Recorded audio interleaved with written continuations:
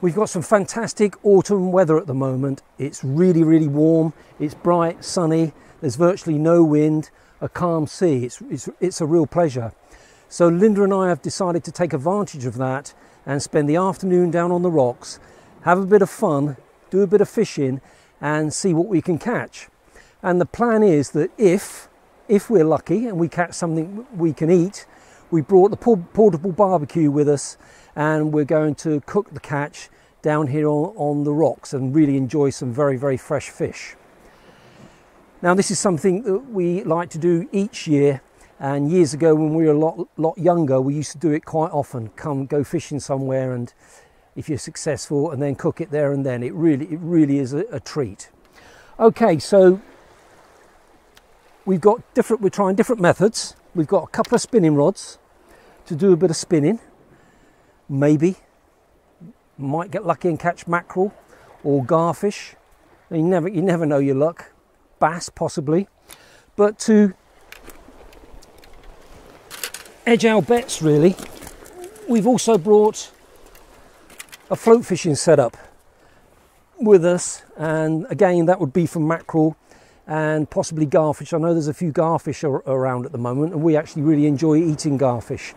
So I've got a float fishing set up, and I've got some baits with me, some little strips of mackerel, and I've got some squid with me as well. So basically that's it. We caught it just in time. The tide, we're just coming up to low water now, so we're going to catch the flooding tide and we'll see what happens. But I'll just tell you about the rules first. The rules are that Linda is not to catch more than me, or I'm not allowed to blank and then Linda catch. So that's the rules. I'll catch the first one. You'll catch yeah, she normally does catch the first one. What we've decided to do is do float fishing and spinning to start with. So Linda's out with the float and I'm going to do the spinning. At the moment, because it's low water, it's very, very shallow close in. It's all right further out, it's very, very shallow. So I know this area very well, and it would be a little bit awkward for Linda when she's reeling a lure in, close in, and be too easy to get snagged. But when the tides come in a bit, then Linda can have a go at spinning, unless the float fishing proves to be more successful. But I'm gonna spin, and basically I think because it's with regards mackerel, which have been hard to come by from the shore. I did okay from the shore back in July. I was regularly catching them, but got a bit quiet now. I think because it's so bright, I'm going to cast out as far as I can to deeper water as I can, and just hope that maybe a few mackerel might be moving through. The other good thing about mixing up the methods is with me spinning, if there's garfish around, they normally give themselves away where you start feeling the tugs on the spinner, on the lure, without actually hooking them, and that would be great to actually know if there's any garfish around.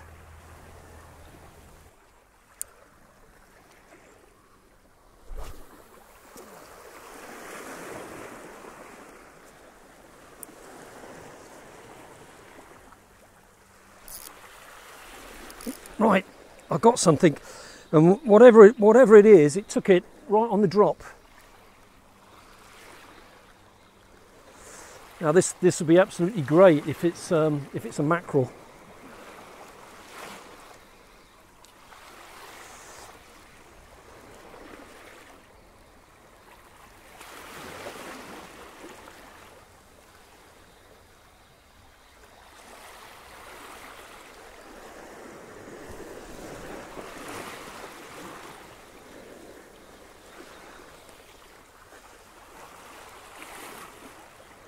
What is it, Linda? Can you see? Oh, it's a garfish.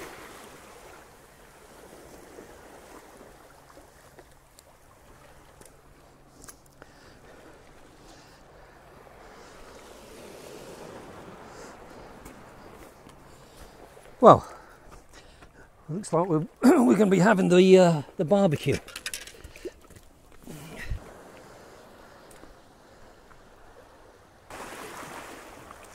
Quite interesting actually, me catching that garfish on the spinner, because from my experience, when you're trying to catch garfish with a spinner, it doesn't seem to matter whether you use a small spinner and small hooks or bigger hooks. You normally get loads and loads of tugs and then just hook the occasional one, basically because they've got that sort of awkward mouth, that swordfish mouth, and there's not a lot of hooking area unless it gets back in the mouth towards the head. So usually the easiest way to catch garfish is what Linda's doing. The float fishing with a piece of squid or piece of mackerel or sand eel, or float spinning when you slowly reel the piece of bait in, and then it stimulates the garfish to chase in, and they come and tug it. Then because you're float fishing, you can just stop and let the garfish give it time to get the bait into its mouth, and then off it goes. Now I know many people have told me about this silk thread. I've actually got a spinner with silk thread on. I experimented with it last year off camera, and yeah, it definitely works. The only drawback I found with using a piece of silk thread, in other words, you take the hook off and you replace it with a piece of silk thread, and when the garfish comes and takes the lure, it gets tangled in the silk thread with all its little teeth in the beak. The only thing I didn't like about it was that when you've got a garfish that maybe you wanted to put back, it's got so tangled in the thread because they spin that it was actually difficult to get it untangled to release it. So I didn't really like that, but I've got one with me just in case I have to use it. Well, what are you playing at then? It's normally always me. Always you that catches the first fish.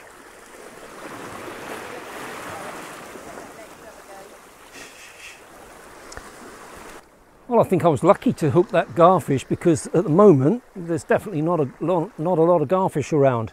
If there was, I'd be constantly feeling the tugs on this lure. Or Linda probably would have had a bite by now, so we're just hoping when it gets a bit deeper, the tide has flooded in a bit, if there's anything out there, they'll move a bit closer. But not seeing any bait fish in the water, not seeing any sand eels. As I've said many times, it's a real confidence booster when you're standing on the rocks and you're looking down and you see shoals of sand eels, or when you're drawing your lure through, they panic and they start jumping all over the place. But I haven't seen any at the moment yet.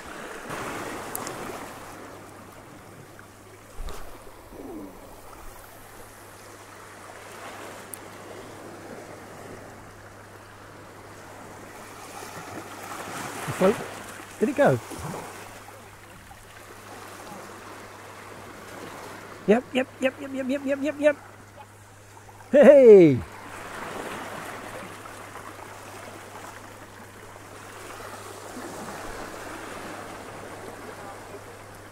Well, that's okay.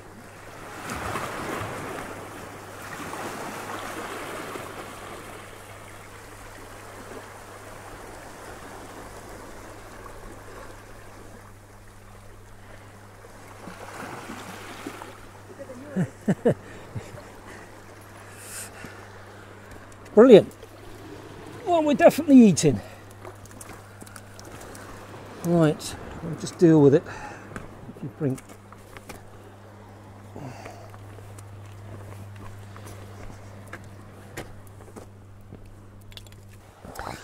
Well, that's fantastic. One each to eat. What we really would love to catch now is mackerel, but if we get a few garfish, that's fine. So that's what Linda caught that on. We just got a little strip of mackerel, probably about just over 2 inches long, on a size, I think it's a size 6 hook. But for those of you that have never fished for them, when I was talking about how sometimes in spinning it's difficult to hook them, the reason is because of this mouth here, beak, where the actual mouth is way back there. So what garfish do, they'll come in and hit, let's say, a sand eel with their big stunnet, and that gives them time to maneuver it back into the mouth there. So it can be a little bit difficult to hook them when you're spinning, particularly, you know, if they're hitting it at the front of the beak here. Back here there's a bit more of a hooking area. So that's why, again, this is just for beginners. Maybe come down here on holiday, you want to do a bit of fishing, don't do much fishing. That's why float fishing for them with little strips of mackerel, little strips of squid is a much better way to catch them. Well, that was good, wasn't it? Yeah. Mackerel next. Did the float interesting because I was watching it? Did it go straight down or did it? Yeah, it went straight down. Good.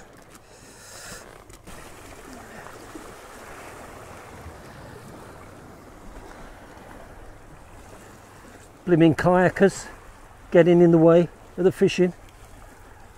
I don't know. Who would want to go out on a kayak? Eh? Must be mad. Well, it's the autumn once again, proving to be the best time of year here. Anyway, certainly at the marks I fished, to go fishing for garfish. The autumn right into November. November's usually good. Even December, January, we've been getting garfish. But at the height of the summer, sort of June, July, sometimes into August, hardly don't see a garfish.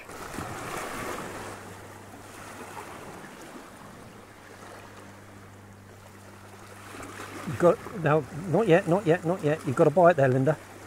Now. No? Okay, stop. Leave it. You got it. You've got it.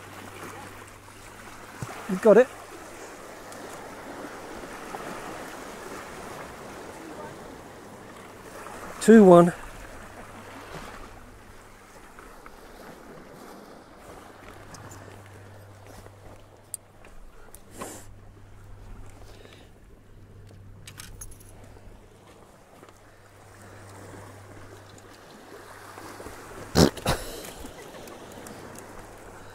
She's vicious, you know. Yeah, trying to whack me there with the garfish.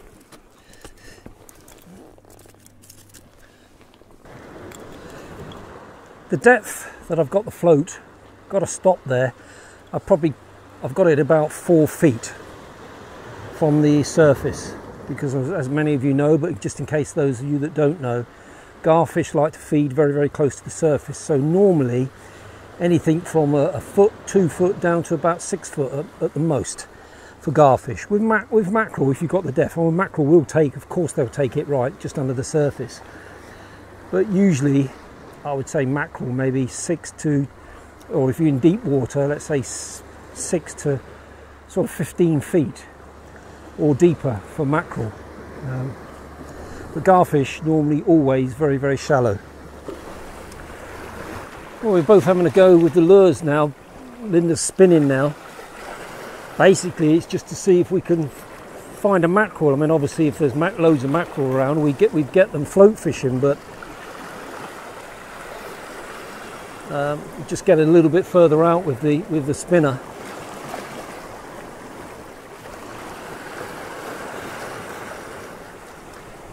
You never know, but I've got a feeling it's going to be probably just garfish on this session,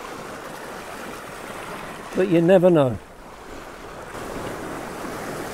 Well, it's gone very, very quiet now, and not even any sign of any garfish. So what we might do is start getting the barbecue ready, or Linda will start getting the barbecue ready, and I'll carry on fishing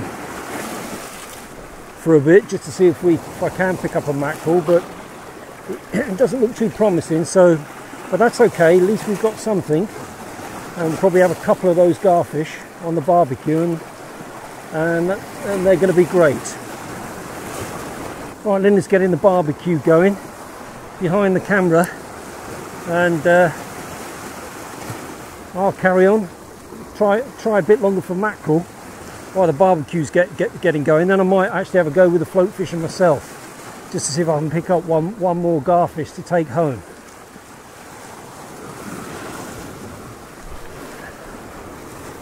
What we're using here is one of these portable barbecues, which I'm sure many of you have got. Absolutely brilliant. They just fold up flat and very, very easy to carry. Never tried one before, so we're trying this for the first time. Normally when we come do this, we have those disposable ones, but this is a much better idea. Okay, I'll get these garfish cleaned up. So the first thing I'm going to do is just scrape those green scales off.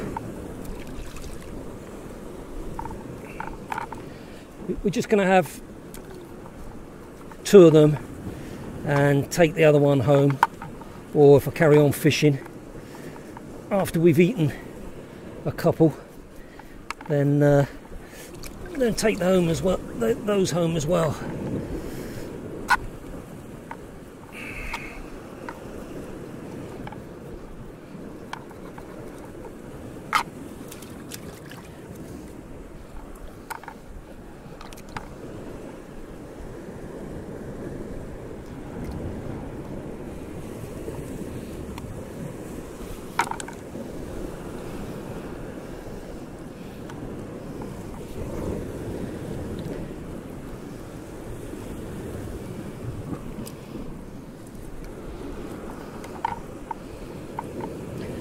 And what we're going to do is just have them in pieces like that.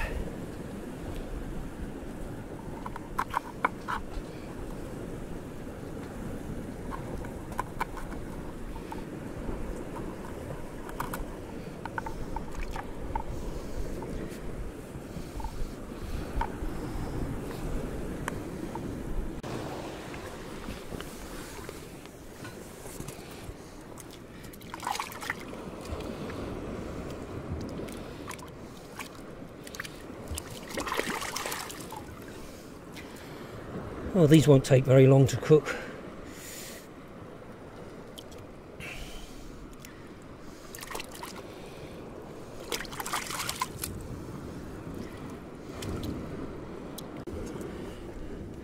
So I'll give them a bit of a spray with olive oil.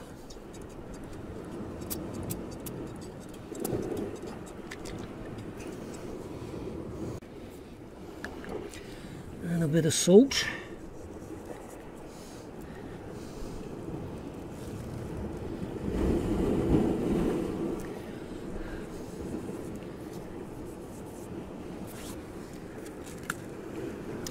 And a bit of black pepper.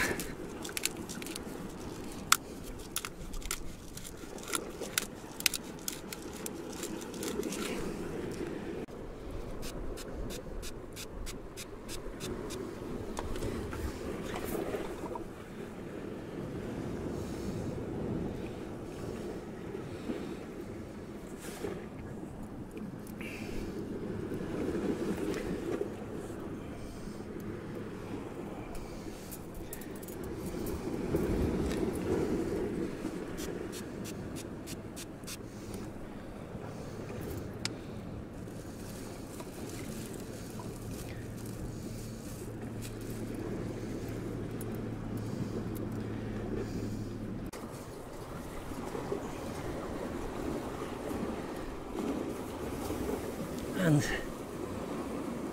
they shouldn't take long at all. Fantastic.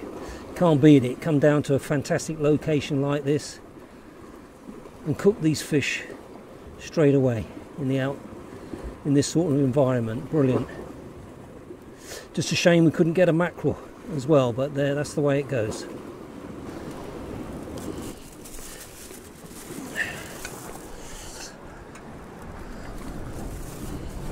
There you go, there's our garfish. If you've never tried garfish before, it's lovely, very, very sweet meat. Similar to mackerel, but a lot sweeter. So what we're going to do is peel some off and have some on its own, but pop some in the bun. And that's going to be absolutely delicious.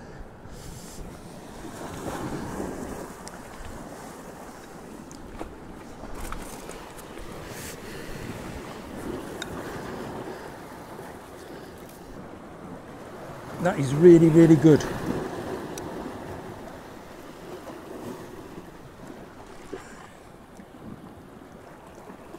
One thing that's great about the barbecue, it just adds that fantastic flavour, as I'm sure many of you will know.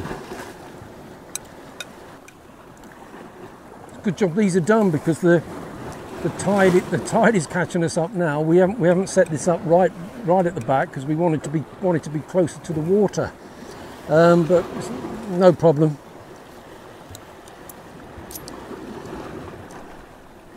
It'll put the barbecue out when it splashes up.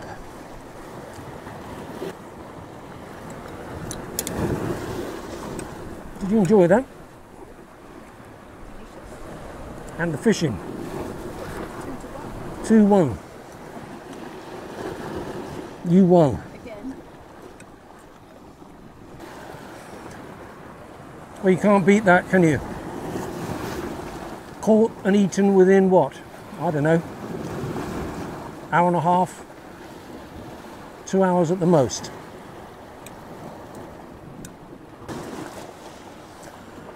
We set this up as close to the water as we can for your benefit.